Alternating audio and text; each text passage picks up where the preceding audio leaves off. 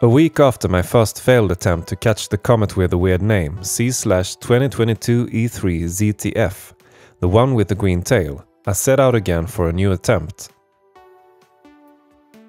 I checked the Stellarium app on my phone to see where it would be this moonlit night. Clouds were supposed to be covering the sky later in the night, and the moon would outshine part of the night sky, so the circumstances were far from perfect. Still, what better way to spend a Saturday night than to try and catch a green smudge with my old DSLR? I charged the batteries and changed the lens to a zoom lens I bought from a friend. The goal was not to take the perfect picture or make the perfect time-lapse. The goal was to catch the comet before it was too late. There are a bunch of settings to remember when shooting a time-lapse on a dark night. One thing to remember is to set the focus to manual. Before I leave, I always prepare the settings somewhat. It's better to have done that at home, where you can actually see what you're doing instead of doing it all from scratch, without gloves in the cold winter nights with only the light from your phone. I usually aim for a shutter speed set to 20 seconds or so. Depending on how much you zoom and how long or short shutter speed you use, the stars can go from looking like bright dots to looking like lines in the sky. To make a smooth time-lapse with my old Canon EOS 600D, I need an intervalometer connected to the camera, or a nice little program like Magic Lantern. If I, for example, would choose a shutter speed of 20 seconds, I would set Magic Lantern to snap a picture every 23 seconds or so, to give the camera time to do whatever it does between shots. Another important thing for me is shooting in RAW, which is far better in editing than the compressed JPEG format.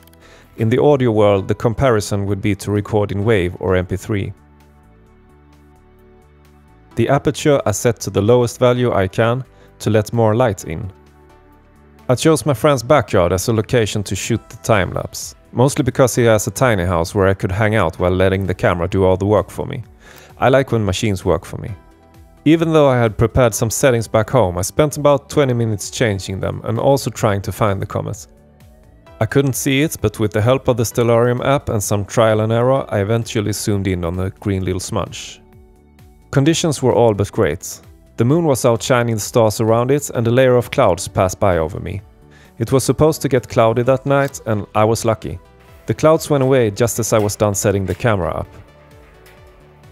I managed to get the time-lapse done, and right at the end of it the clouds came back and covered the sky for the rest of the weekend. All the while the camera did the work for me, I was sitting in the tiny house playing old punk songs on my old bass. Back when I first tried to capture the night sky, I set my ISO to the lowest value, because I didn't like grain. That was a mistake. By the time I understood that ISO will bring out the Milky Way for me, I had already started to like grain, and had also gone from trying to make everything clean in the editing to instead try to bring out more detail. As strange as it sounds, the details can often be found in the graininess. I don't understand how a frost-covered lens can still take decent pictures. When editing a time-lapse, all I really do is find one photo which will represent all the others, and I edit that one. Editing is mostly just moving all the sliders left and right until it looks nice. I like to get the shadows up in my photos. You can find interesting things hidden in the dark parts. A problem I have with my lenses is chromatic aberration, which makes some edges purple and others green. It takes some messing around with the settings to solve the problem. If you use too much noise reduction, the fainter stars will disappear. When I'm done editing, I copy the edits from the picture I've worked on and paste it to the rest of them.